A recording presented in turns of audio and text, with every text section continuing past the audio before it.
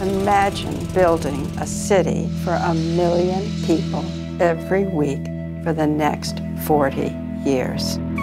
Imagine what that would take.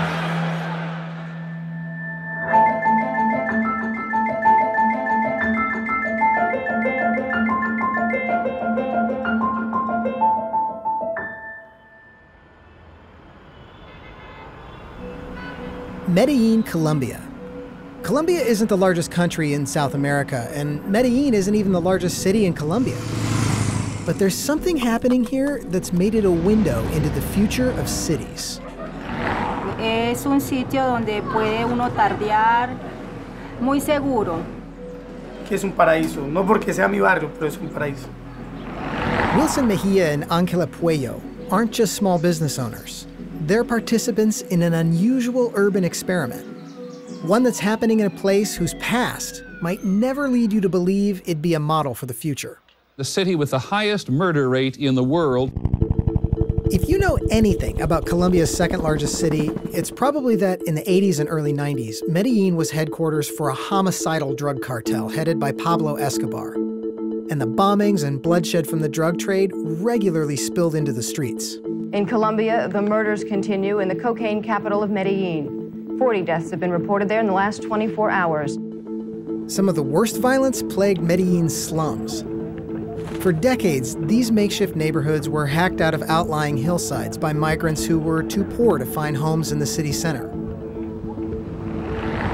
Perhaps the most notorious of these was Santo Domingo, where Wilson Mejia lived when he was a kid. No había ley. Me tocó ver mucha violencia, o sea, mataban mucha gente, 2, 3 muertos casi diario, persecuciones, tiroteos. Wilson's family first arrived when he was 3 years old, joining one of many waves of rural migrants who flocked to Medellin. Some were pushed from the countryside by Colombia's decades-long civil war. Others were pulled by the promise of better jobs, but the only place they could live were the illegal shantytowns beyond the reach of police or city services. Pues no contamos con agua que llegaba directamente a la tubería, tocaba ir a buscarla. En barrios cercas, donde pronto habían nacimientos de agua, era imposible uno venirse. And yet the city continued to be overwhelmed by newcomers. In 5 decades, Medellin's population exploded from 300,000 people to nearly 3 million. And Medellin's story is in many ways the whole world's story. Our planet is moving to town, and faster all the time. It took more than 10,000 years from the dawn of human settlement to 1800 for the human population to become just under 3% urban. By 1950, we were 30% urban. And by 2050, some projections say 70% of humanity will end up living in cities. So if there's a legacy for the future generations, is the fact that they'll be living in cities. So what cities? What kind of cities? And many of the new arrivals will end up making their living in the informal, hand-built shantytowns that are sprouting in cities across the developing world. Often you're talking about 50%, 60% of the people living informally. So we are not talking about the exception, right? So the city is that. The population living in slums in the large cities in the Global South represent, at this very moment, 1 billion people. Wilson's family eventually left Medellin as the city became more violent. But many more migrants kept coming, and many of them arrived during an economic downturn when Medellin's factories were in decline and the drug trade was on the rise. The city was at the point of collapse. It was that serious. Hubo mucho miedo. La ciudad se estaba desgranando. But contrary to the expectations of many observers, the crisis in Medellin forced a change. Voters fed up with the violence elected a series of reformist mayors who joined with activists, urban planners, and business owners to invest heavily in upgrading some of the poorest informal neighborhoods to connect them with the rest of the city. The key policies bridged this psychological divide between the city center and the very poor comunas on the hillsides, which were fairly detached from the city. One of the most innovative of these policies bridged this gap literally. Medellin had built an above-ground metro system to help people get around the middle of town down on the valley floor.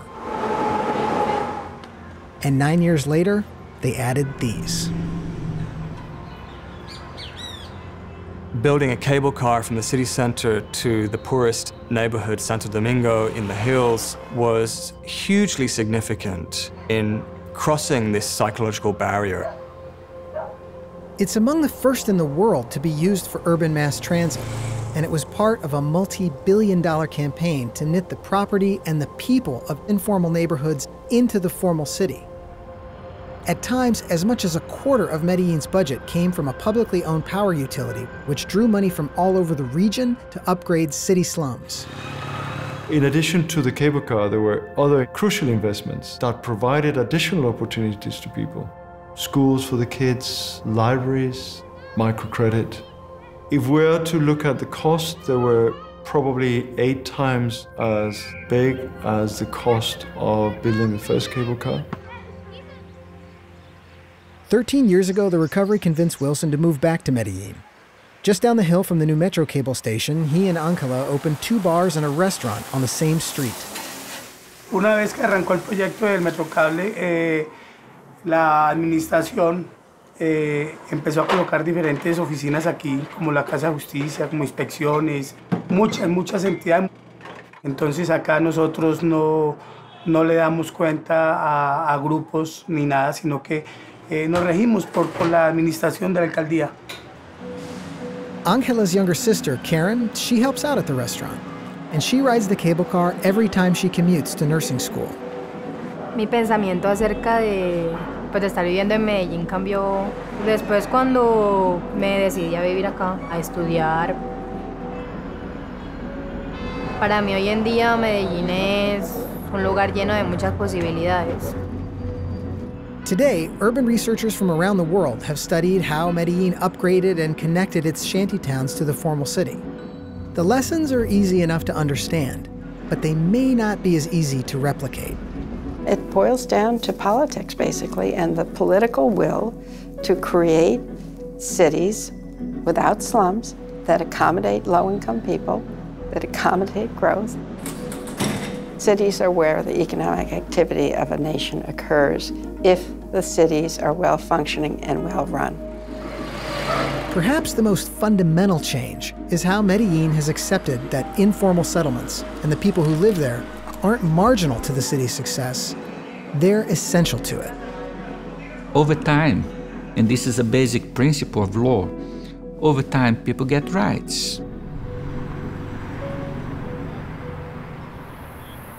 Había mucha gente que antes le daba pena decir que pertenecían a Santo Domingo. Ahora viven orgullosos. The changes have allowed the Mejia family to find their own ways to make the neighborhood a little better. They employ a couple of people. They offer food deliveries to busy neighbors. And for folks looking to relax, there's now a spot close to the metro station where you can grab a drink with friends, hear live music, or watch the game.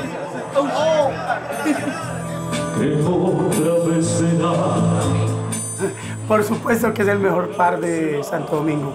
Entonces ha vuelto un referente del barrio.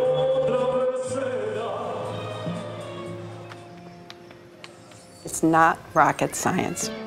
We know what to do. We have the knowledge about how you lay pipes. We know how to set up transportation systems. But can you get places to do it? That's the question. Even here, success remains fragile. Workers may be laying foundations for new Metrocable lines in Medellin's more established neighborhoods. But just up the valley, new shantytowns are growing. Residents of this one, called Nueva Jerusalem, face many of the same challenges the Mejia family did decades ago. They pay an armed gang for plots of illegally occupied land. Homes are built by hand, and a lot of freight comes in on foot. Bueno, entonces sí, tomamos el riesgo de venir acá para un mejoramiento de forma de vivir y todo eso. Y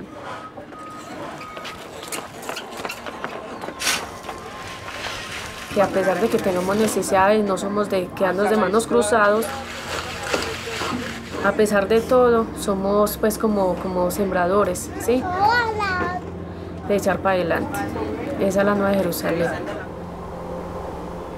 The old way of thinking about slums was that they were a problem, an intractable, horrible problem that had to be dealt with by eliminating them.